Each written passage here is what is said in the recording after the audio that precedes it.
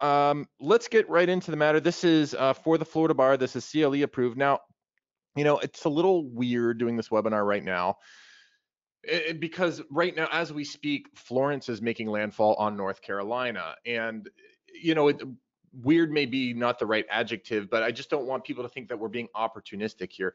So we arranged for this webinar weeks ago with the Florida Bar Association before Florence was even a thing. September and October, as you probably know, are very busy hurricane months. So we felt that it was an important subject for us to cover, and here we are, and it's just kind of a coincidence that this major storm is hitting today. So a little bit about me. I'm Larry Port. I'm the CEO of Rocket Matter, founder of this organization 10 years ago. I'm a husband, I'm a father, I'm an animal lover. I have a lot of different roles in my life. I love coding. I don't get to code anymore. Now I'm a software executive. I'm an author. I wrote a book you're going to see in a second. I coach Little League, and I'm a member of the Anti-Defamation League. So I am a fighter of hate, and I am a seeker of wellness. I just did a CLE yesterday about attorneys and health and wellness, big thing about me. And a lot of people don't know this. I am a pro at disasters, and I've been through quite a few of them. So I wrote a book for the ABA. This is it. It's the Lean Law Firm. My co-author, Dave from South Carolina, thinking about him today, although he's pretty far inland, so he should be fine. But, the book is really about kind of applying systems thinkings to law firms. So Lean comes from Toyota Production System, and it's a really clever way of managing your practice.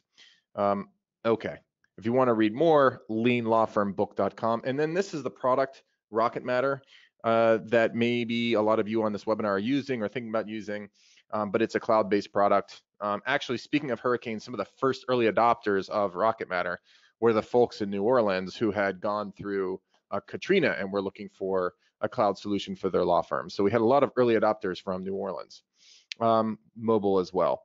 Okay, so I want to talk a little bit about how Rocket Matter survived Irma. And before I go there, and Irma was the big hurricane that blew through here last year. Before I go there, I do want to point out that Irma was not my first rodeo, right? I have been through 4 hurricanes.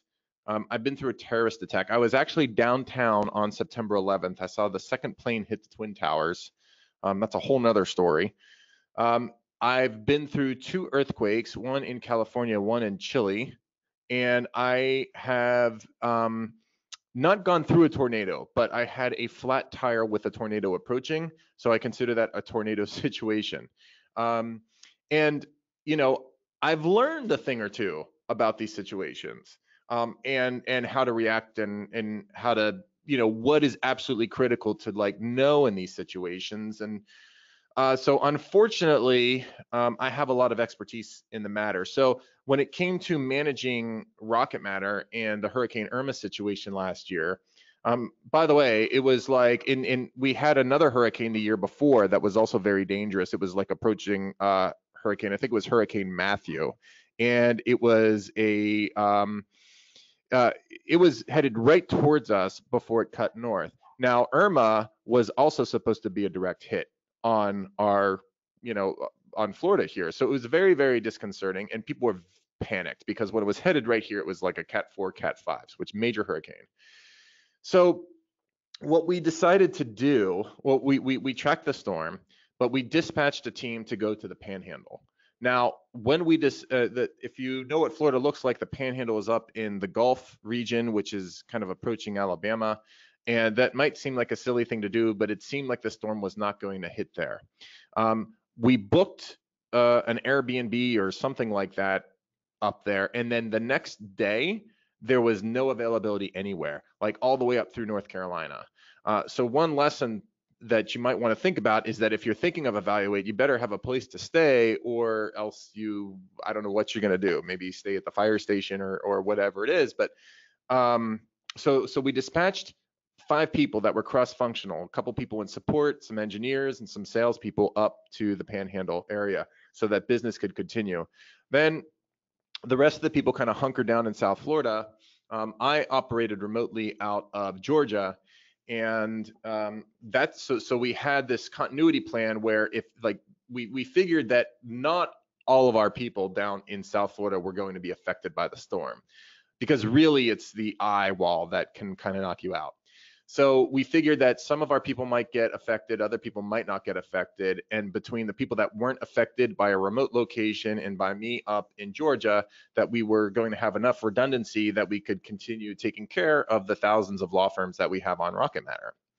So in any case, as the storm approached, I made sure, like, that, kind of basically the day before landfall, I personally called every single employee, and I just wanted them personally to hear my voice. I wanted them to hear kind of confidence coming from me, and I wanted them to feel assured that I had their back and that we would be watching out for them and their family, which I think is a very important thing for a boss to do, somebody running the organization to do in a situation like this. We have about 30 employees, so it's not that unreasonable to do. If you have 100 employees, okay, that might be a different story. We'll talk about having phone trees and call trees later on to deal with that situation. But, luckily, we were good. The storm went through, and one by one, people started coming online. We did lose power in our office, so our landlord hooked us up with a remote location that we could work out of. Luckily, the remote team up in Pensacola was unaffected, and there were a lot of people that were able to work from home.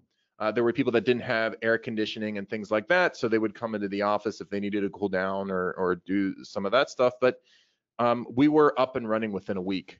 So, and this was in the wake of releasing our major update, our Atlas Gold release, which affected all of our customer base. So it was a big thing.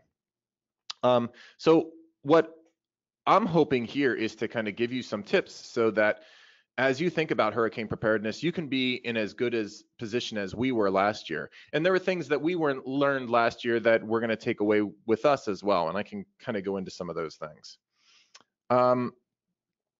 So here's something that's kind of interesting, which is a natural disaster occurs once a week in the United States, according to FEMA, the Federal Emergency Management Agency. So that's a lot of disasters. It feels like personally I've been through all of them myself. So the thing is that most businesses are small businesses. Most law firms are small businesses too, and they don't have a disaster plan.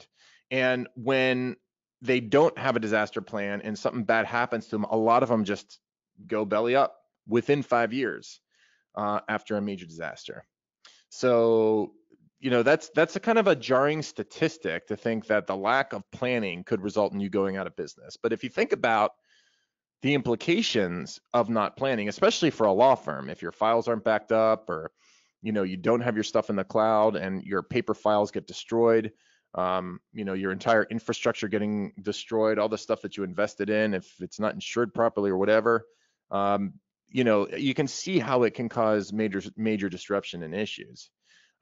Before we even go there, and I know we're talking about disasters in general, but I do want to talk about hurricanes in particular, because and this was a report that came out in the New York Times a couple of days ago that I felt was important to draw attention to, which is that a lot of people, a lot of meteorologists are very concerned about how the public reacts to the information that's distributed about storms, and they want to kind of change that information. The first thing is about the cone of uncertainty. And the cone of uncertainty, this one is for Tropical Storm Isaac. This was taken from the 11 a.m. advisory. The advisories are every 3 hours. So, there's always one at 8 a.m., 11 a.m., I guess 2 p.m., 5 p.m., 8 p.m., or so on and so forth. So this one, the cone, you can see that it's tracking south of Haiti and the Dominican Republic, and it looks like it may be a tropical depression going into Cuba. But what a lot of people don't understand about these things, and I would assume that a legal audience would understand these things, and forgive me if this is patronizing in any way, shape, or form, but people think that the cone is the size of the storm, whereas the cone is really just the probabilistic area where the eye of the storm will track through. And the eye is the really destructive part of the storm. I mean, the feeder bands and those other things are pretty bad too. Like when you see it from space, the whole thing looks nasty, but really the very nasty thing is close to the eye. I've gotten to go through an eye So like one, I guess in Wilma or one of those storms like in '04 or '05, we went outside of our house during the eye and we could see up and we could see the eye wall. It was pretty surreal. The other thing that people don't really understand is that it's not necessarily the winds so much that kill people, it's the storm surge that kills people. And that's why it's so important for the people near the coast to leave. So, that was what was so destructive about Sandy when you saw all the roller coasters out in the sea. Um, and that's why they're urging these people to get out of Dodge before the hurricane comes. I mean, obviously, the wind is a major concern and things flying through their window and their roof peeling off. But, when you have, the way these things work is they're like snow plows. So these storms push water in front of them. And when you got 17 feet of water coming at your house, it's not a good situation to be in. So those are like two major things that meteorologists are concerned that people are not getting the full picture of when they see the storm. They see the cone and they think that that's the width of the storm, and they see the category number and they think that's the only thing to worry about. Okay, so now let's get into the mechanics of dealing with hurricanes and other natural disasters.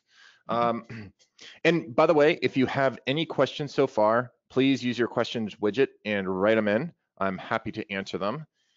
And let's get started. All right.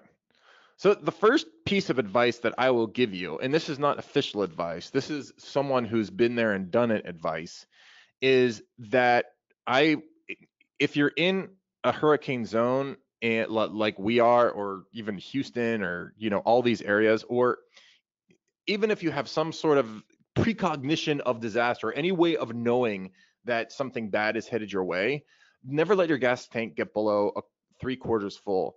And the reason that is because that once things pass, once the storm passes through, you may very well want to leave. Or once an earthquake or volcanic eruption or whatever happens, you may want to leave. And you might want to travel 2-3 hours, and there's a good chance you may not be able to find any gasoline. You might want to leave because you might not have any ice, air conditioning, food, or things like that. And for example, it's very typical in South Florida for people to go to Orlando after a storm. So a lot of times the strategy is not so much to get out ahead of time, but it's to get out afterwards. And what happens preceding a major storm is that everybody goes to the gas station, and it's not just people filling up their gas tank, they're filling up gas canisters because they have generators. So there's a huge demand on the gasoline supply. So it's if you think you're going to beat the crowd by waking up at 9 a.m. and going to the gas station, you're wrong. I mean, these lines are, you can wait in line for hours and not get anything. So the best thing to do in the months of September and October, or even August, if you're in a zone, is to keep that gas tank never more than 3/4 of the way empty, or 3/4 of the way full. I don't know what I'm saying here. You want it to be 3/4 of the way full, and don't let it drop down too much, because you may need to get gas and you might not be able to get it. You have to weigh whether or not it makes sense to leave town for a few days. Does it make sense to leave town for the event? Does it make sense to leave town after the event? If you got if you got a nice bunker and you're pretty far inland, or if you're in a good, safe situation, not near a flood zone or anything like that, then maybe it makes sense to stay, and maybe it makes sense to leave after if you don't have electricity or things like that.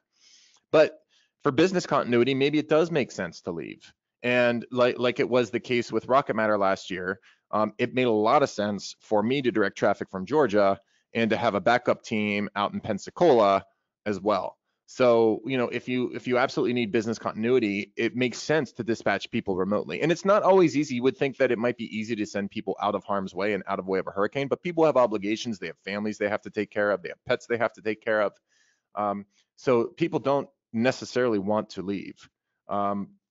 But getting out of Dodge may be important. And certainly if you're in an evacuation zone and they tell you to evacuate, you got to get out of there. Kind of like what we were mentioning with what we did last year, is to get some people out of the line of fire so that business can continue. And you can incentivize this, right? So one way you can do this is that you can, if you don't have the funds or are unwilling to pay them a little bit extra, give them some additional time off. So if they volunteer to be the people that go to Tennessee and hunker down in Tennessee, then pay them in vacation days. You say, okay, if you volunteer to do this, then you get 2 or 3 vacation days on top of what you already get. So that's one way. That's a low cost way to incentivize people to get out of harm's way. The other thing that I would recommend is not driving. So this was one of the big takeaways from last year. So South Florida is very isolated in the fact that you have to travel all the way up the Florida Peninsula to get into the mainland of the United States. There's 2 major roads going on the east side. You have the Turnpike and you have I-95. And then there's codes on the west coast. So everybody in Florida is looking through. And traffic was crazy. So a drive, typically to go to Atlanta, which is maybe a 9 or a 10-hour drive from here, was taking people 18 or 21 hours. And you got your kids, you got your dogs, you got all your stuff. It's not a good situation, and the last thing you want to do is get stuck on a road with an oncoming storm. What I would recommend, and what we are engaging on this time, is for our employees that are going to evacuate on our team. First of all, you have to identify who they are ahead of time, right? You don't want to wait until the storm's coming. So we have a team of people that's cross-functional across our organization that we are going to dispatch to remote locations, and we're going to fly them. So we're looking at hub cities, Charlotte, North Carolina, which if Charlotte's under the gun with a storm, then, which it is kind of right now, although it is inland, it's unlikely that South Florida will also be. So if South Florida is under the gun, most likely Charlotte will be safe. But we're looking at Charlotte, North Carolina, which is a major hub. We look at Atlanta, and we're also looking at Chicago as potential evacuation cities. And all of these cities have co-working spaces where you can rent space for a little bit that has internet connectivity, telephony, whatever it is you need for your employees to hunker down there. So that's one strategy for getting employees out of the way. The other thing is that everybody should kind of be aware that you have an emergency plan. So you want to make sure that you've formalized it, put it in a document, a checklist, and review it once a year. And in the case of us, which it seems like we have an emergency every single year, you want to kind of evaluate the emergency plan and tweak it for any necessary changes. So after Irma, for example, we took a look and we tried to figure out if we needed to make any changes. So we toyed around with the idea of making my house a bunker and getting a satellite internet service and so on and so forth. We decided really not to do any of that major stuff. What we decided to do was that for the most part, it worked pretty well without any interruption to our customers. So instead, we think the only major tweak is, instead of driving our remote staffs out, to getting them there.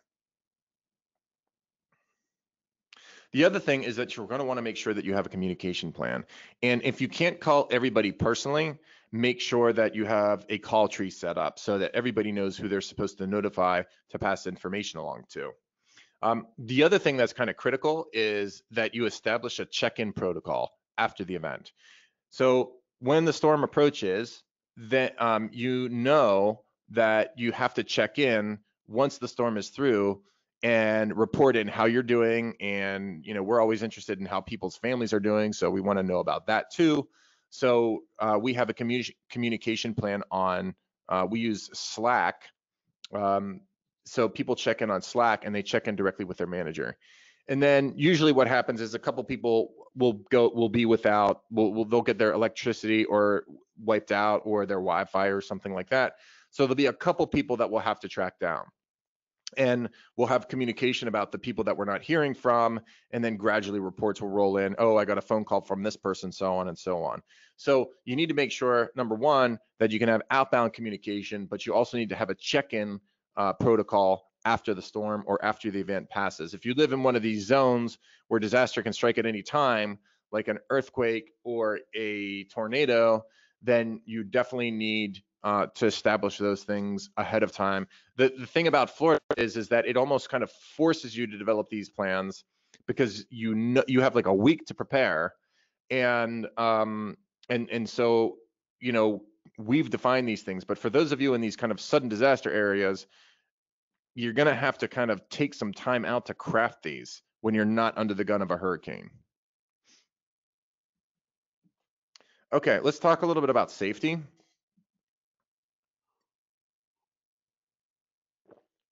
Are there any questions so far? So I don't really have any questions rolling in.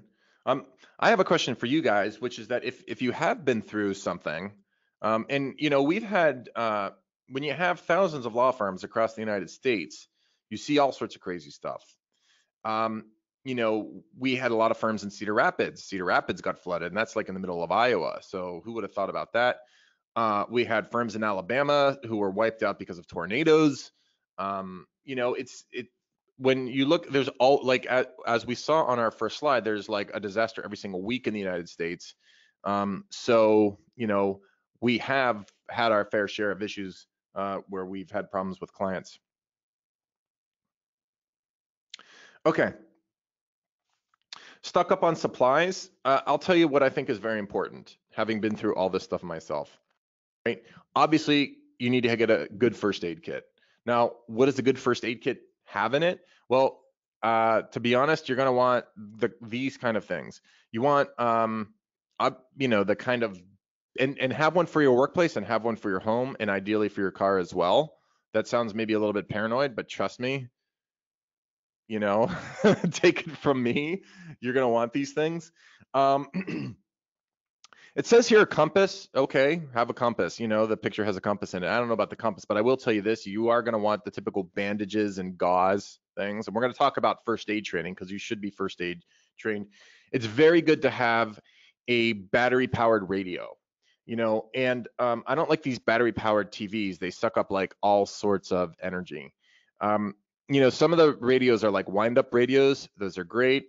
But to be quite honest, like if it takes a couple of double A's and you have a whole big thing of double A's, make sure you have a whole big thing of double A's. You're going to want batteries. You're going to want your double A's. You're going to want your D batteries. You're going to want to have flashlights available because power goes out a lot of times and you're going to need to be able to see at night. Candles, maybe. I'm not like a big fan of candles. They can cause more problems than they're worth. But the idea is that you're going to need illumination. Some people get the lanterns, camping lanterns, because you don't have to hold them. You can just set them on the ground and they can illuminate a room. What tends to happen, and I forgot to mention, I was also part of the power outage in New York City in 2003, I believe. And what happens in these situations is you just end up going to bed early. And so you kind of adopt like farmer's hours, maybe. You kind of like rise at the crack of dawn and you go to bed like, you know, earlier than normal. But you are still going to need illumination, things like that. First aid supplies for sure, including like a tourniquet. Hopefully you will never have to use that, but all the basic stuff you would want to have in a first aid kit. Aspirin is very important for pain relief, but it's also important if people have like heart situations going on. So having aspirin nearby is like very important as well. I can't believe I know all this stuff. I'm like hearing myself like talk about this and I'm like, I cannot believe I know all this information. Okay, we have a question. How does Rocket Matter back up the data that law firms entrust to it when a storm knocks out power, internet, etc.? First of all, can you guys hear me? Because somebody reported in that they lost audio. So if you can hear me, say yes, I can hear you. Okay, so for the person who lost audio, you probably cannot hear me right now, but you need to log out and log back in. So the question is, how does Rocket Matter back up, and thank you very much for letting me know that, how does Rocket Matter back up the data that law firms entrust to it when a storm knocks out power, internet, etc.? Well, basically, we don't have the data here. We don't have the data inside of like South Florida. We have a redundant data facility in Dallas, Fort Worth, Texas, and we also have geo-redundant backups. So I looked at, actually, we've been in business for like 10 years, and back in the day, I looked at a data center in Miami. And this is like a Fort Knox. If you ever get a chance to look at a data center, go see it. I mean, this thing is, the servers are 30 feet above sea level. The walls outside are they're like 12 inches thick of reinforced concrete. It is just something else. They have backup generators that can run for 2 weeks. But in spite of all of that, for some reason, I just felt, and also this place, that's where all of the internet traffic from South America and in the Caribbean kind of join the rest of the internet traffic. It's called the, it used to be called the Napa of the Americas, and then I think I'm not sure if it's still called the Termark building, but I digress. The point is that I still didn't feel comfortable hosting there just because of the perception of having data in South Florida. Now, plenty of people and municipalities do, but where we host right now is the same kind of facility that governments and things like that host in. So, but in terms of our own, facilities internal to Rocket Matter, we use mostly cloud-based software. There's very little that, like, I don't even know if we have a single server. The only servers that we would have in Rocket Matter itself are for like testing purposes inside the headquarters itself. So all we have to do is really pick up our laptop and go. If it doesn't, then I can revisit.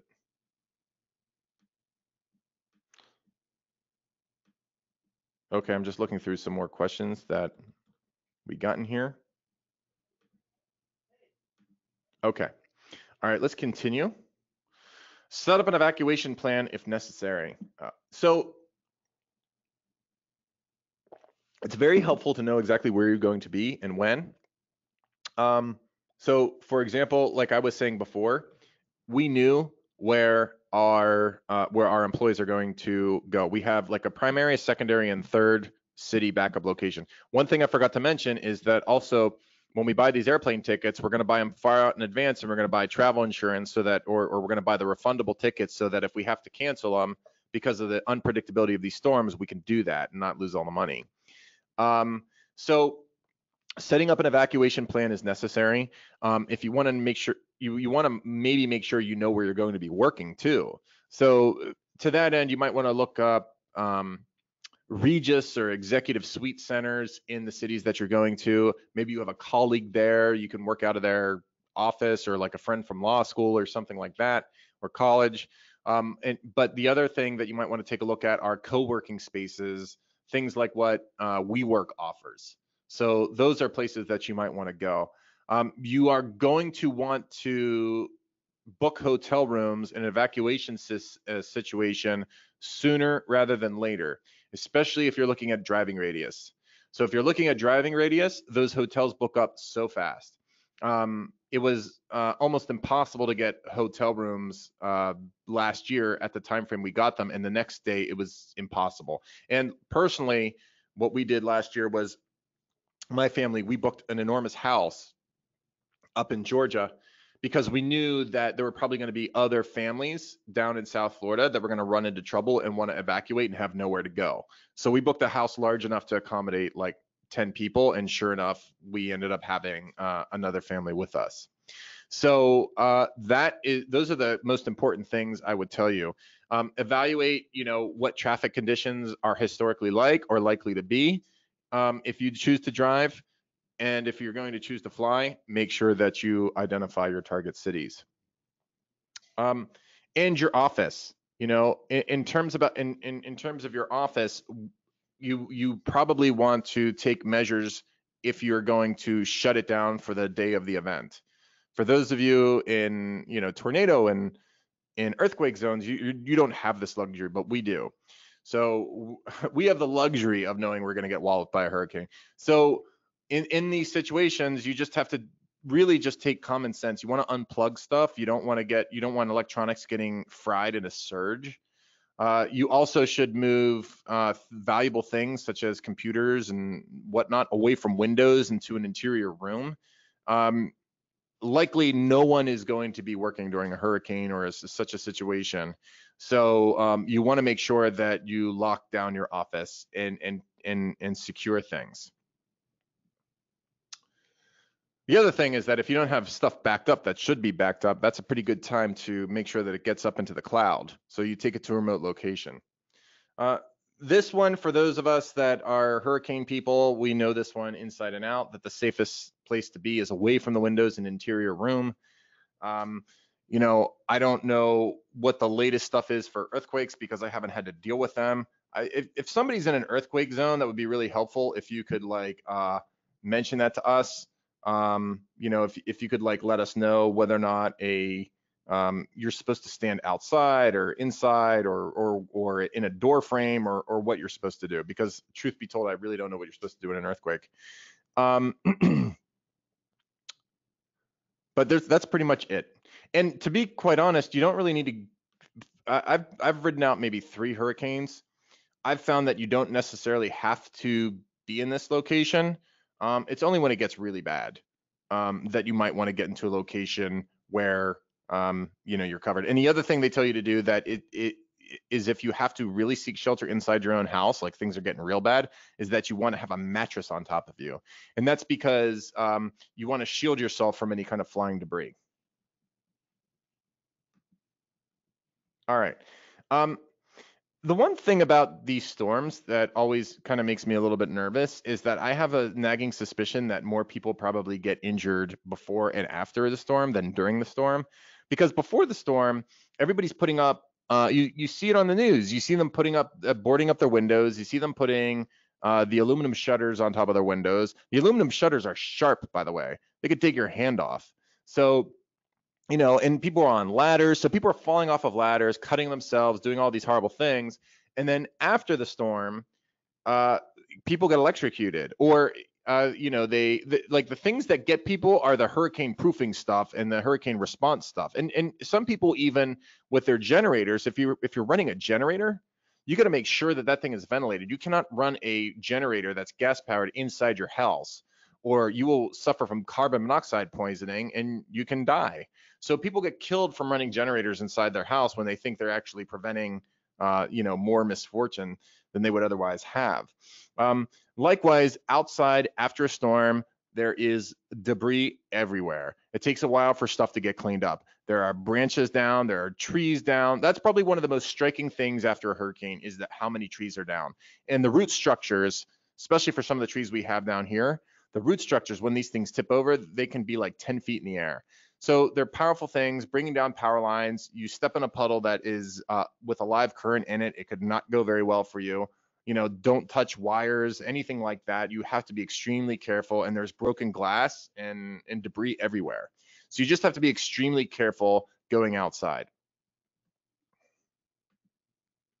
Okay, now here's kind of a vital skill I think everybody needs to know. And if you haven't done this, I would urge you after this webinar or now, if you're bored, to go watch a YouTube video on this. You need to know how to change a flat tire. And here is why. I'm one of those guys that always relied on the AAA. Always. If ever anything happened to me on the side of the road, I didn't want to have to bother with changing my flat tire. I'll wait the 40 minutes and have AAA show up. Okay, that's all fine and good. However, the tornado experience that I had was like not such a positive situation. So what was happening is that I was going to a trade show. It was actually the Missouri Small and Solo Conference, and this was maybe 8 years ago or something. And I was with Kim, who, if you know Rocket Matter people, the two of us were. We had landed in St. Louis, and Kim and I were checking on out to Lake of the Ozarks for this trade show. So we're listening to the radio, and every once in a while they interrupt the broadcast and they start telling us that tornadoes are being spotted, like 1, 2, then 3. Now all of a sudden there's tornadoes everywhere, and we don't know Missouri, and we're looking at our map, and it seems like the towns that they're naming where the tornadoes are touching ground are starting kind of to converge all around where we are in our car. Then they stop the intermittent announcements. So between, the classic rock, they'd say, okay, tornado warning. They stop all the music and they just start talking all about the tornadoes, all about the massive storms. They're like, get off the road, find shelter. You're an idiot if you're in a car driving across Missouri and you're from Florida. They're saying these kind of things on the radio. And there was no place to stop. We were in the middle of nowhere. We did not know what to do. And we're driving and driving, and so we start looking at, okay, should we pull off into these ditches? Like, what do we do in this situation? Just as we're like having these thoughts and conversations, a tire blows out. A tire blows out. So we pull over to the side of the road. We hop out of the car. We take a look at the tire.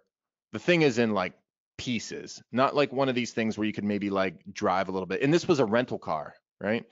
I didn't know what to do. I mean, I was just staring at this thing thinking, all right, geez, if we call the AAA, are they going to be crazy enough to send somebody? It's going to be 40 minutes and then these tornadoes all over. So Kim says, pop the trunk. So she knows what to do. She's done this like a million times before. So, she kind of ends up bossing me around because I'm able to do it a little bit quicker. Even though I've never done it before, but we got the jack out, we jacked up the car, we took the nuts off and whatever. And actually, you're supposed to loosen those before the jack goes up. But let me tell you something. We were in a situation where if I was not somebody who knew how to change a flat tire, I don't know what I would have done. So as silly as that sounds, like I've taught my children how to change flat tires, right? Because I want them to know this skill. So if you've never done it, do it. Okay, the other thing that requires a bit more of a time investment. By the way, learning to change a spare tire takes like all of 30 minutes. So, it's one of these things that's not a major time investment. Getting first aid certified, we just had 9 people at the company last week get first aid certified. If you follow us on LinkedIn, you will have seen I took pictures of the little dummies. I thought they were adorable. Now, when you get first aid certified, here's what you go over. You go over CPR. You go over how to treat someone who has a heart attack, how to treat someone who's in shock, responding to burns, responding to cuts, choking, strokes, and you learn it between the hours of like 9 a.m. to about 2:30 or 3 p.m. So it really is it's a lot of information to absorb, but a lot of the information is like, okay, make sure the area is safe and call 911. And then but then you do learn how to treat like some of these situations. We had 9 people from the company do it because we wanted them to be like kind of spread all over the company in case a situation happens. And that's kind of, so I think it's very worthwhile. It costs us $70 a person to get this training. And this is the kind of stuff that like, if you don't have it and you need it, you're going to feel like the biggest jackass for not having done it. Okay, we have a question, and I am having some question issues with my question widgets. So let's see if I can get to them.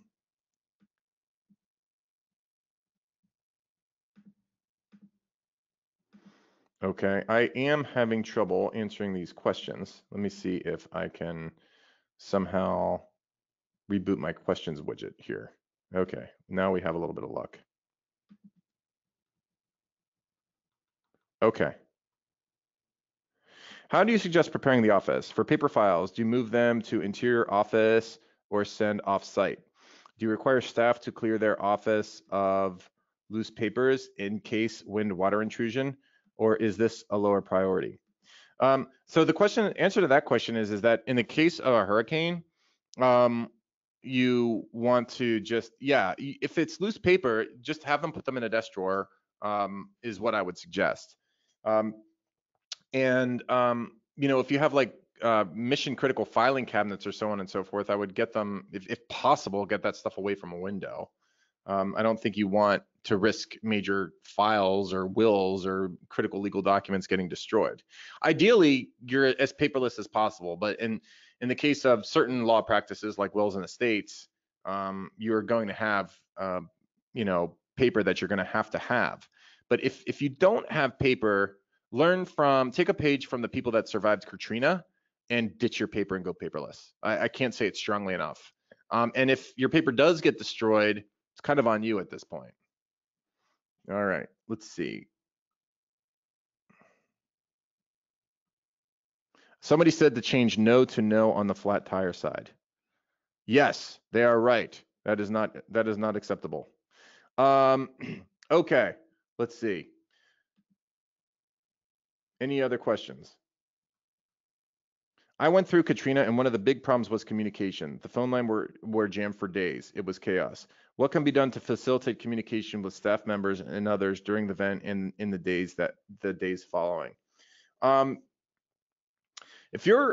the way, one of the things is that if you're a Rocket Matter customer, you may or may not know that you have access to something called Communicator in Rocket Matter.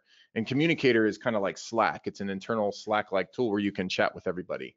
So even if telephony is down, if you can get to internet connectivity somehow, you could log into your Rocket Matter account and communicate and send chat messages to each other from within inside of Rocket Matter. If you're using Slack or something like that, we use Slack extensively during the hurricane.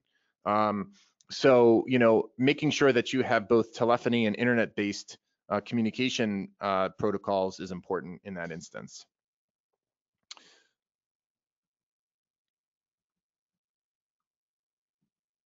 Okay.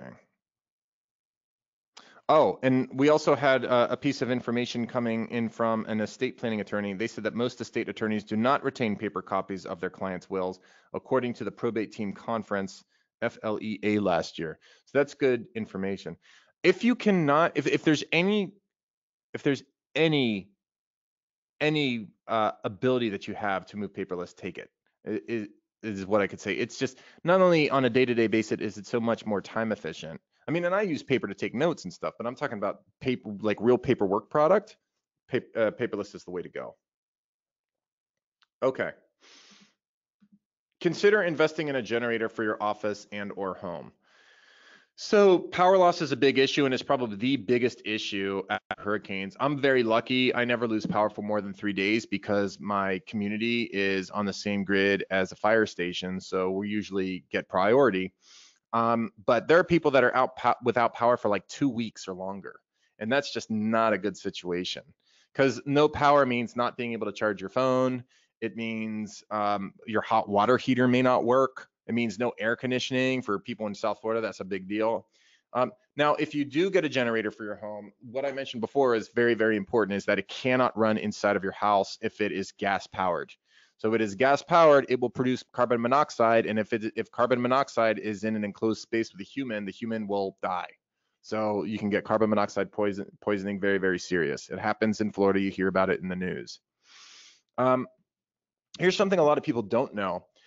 You can get landline phones that don't have an answering machine. Actually, I want to be a little bit more specific on this. They have to look like this. They have to have the little cord. They can't be cordless phones, and they can't be answering machine phones. There is voltage in the phone line. So if you have a phone like this and it's plugged into the phone socket or whatever, the phone line thing, then you can still use it as long as the phone lines aren't damaged. If you have a phone that requires electricity, you can't use it. But because a small amount of voltage goes through the phone lines, one of these basic phones is a great thing to have. Now, the question is, do you even have phone service anymore? That's a whole nother story. But what happens with cell phones is that not only does your cell phone have to have power, but the cell phone towers themselves have to have power. So if they don't have electricity serving them, you can't make a cell phone call. And then what happens is certain cell phone towers go down and other ones stay up. So all the load from the cell phone tower that's down gets transferred to the cell phone tower that's still up. So then in that situation, the cell phone tower gets overloaded and you still can't make a call. So a lot of times with cell phones, it's very difficult to make phone calls during emergency situations. So having one of these in your back pocket and having a basic like landline plan, like $9 a month, is a good situation to be in. For your cell phone itself and other small devices, definitely have these things charged. These are, have a battery backup. These things are powerful. And as you know, your phone probably drains before lunch. So if you're using a phone, you want to make sure that it's on low power mode. And if you have an iPhone, you could just go to Siri and say, Siri, turn on low power mode, and it'll turn it on. If you're using an Android, it's much easier. You just press a button at the top of the screen to put it into low power mode. But you're going to want to have these battery backup devices. If you went to a state bar convention, they probably gave you one of these, one of those little cube size ones. So, but you can buy ones that they hold a lot of power in them. Like you could maybe charge a phone 5 times with one charge. So they're very useful in these situations. By the way, some of the hand crank portable radios have USB slots in them. I've never seen that be successful. And they also have solar powered cell phone chargers. So that might be something else you might want to consider using. Oh, we have a question. Let's see what people are saying.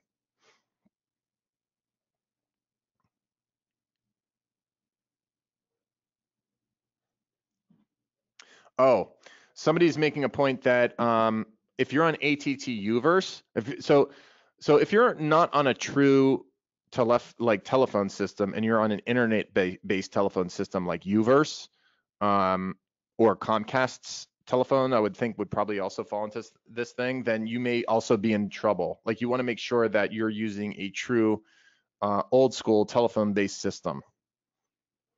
Who provided your office's first aid training? Our office's first aid training was provided by the American Red Cross. We called a local chapter. They sent somebody up from Miami, and it was $72 a person. What are your thoughts on business interruption insurance? You know, I haven't really thought about that. It's not something that we've even contemplated because we're so committed to maintaining our service up that I just never and it's not like I'm a one-man band here at Rocket Matter. We have so many people that we should be able to continue operating. So I've never even thought of doing it, and but I suppose it may be worth looking into if you're in a situation where you're kind of the only person operating a law firm and you're unable to do so. It might be something worth looking at. Okay. All right. The last thing is to get in the cloud. And I'm going to try and wrap this up quickly. So, um, as I mentioned before, uh, a lot of the first early adopters of Rocket Matter people came from New Orleans. They were Katrina survivors, and they were looking for ways to securely back up their data. And because a lot of them just lost everything in the storm.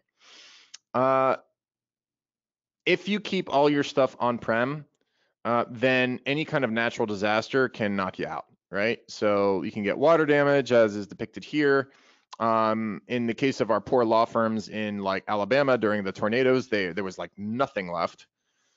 So having access to the nice thing about having the cloud is that you go to the nearest Starbucks that's still intact and working, and you can access everything, right? So keeping your stuff on-prem leaves you pretty vulnerable.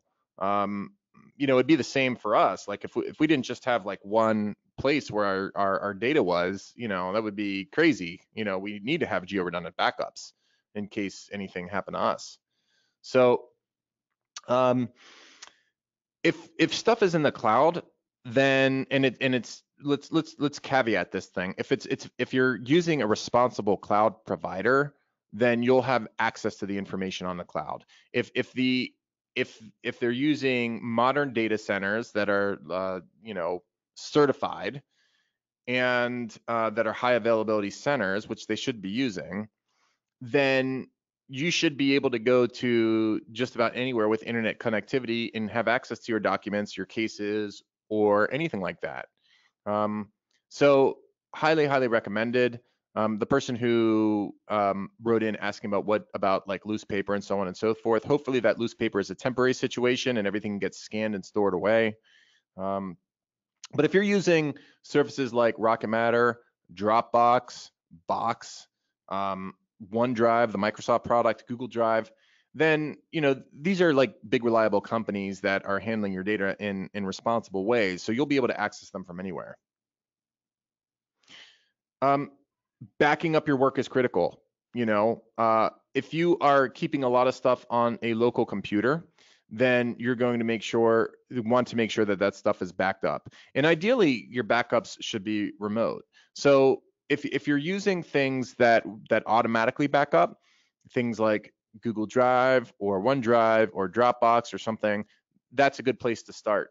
You also, if you're not using those things to manage your files actively and you have more of a traditional file server, then I would invest in something such as CrashPlan or Mozy or Carbonite as standalone backup tools to automate the backing up of your documents. But you have to know, you have to be paying attention to make sure that those things are working, because they're just like any other computer program. So the stuff that works in the background and is apparently like backing up your stuff, you have to make sure and watch it to make sure that it didn't like stop somehow.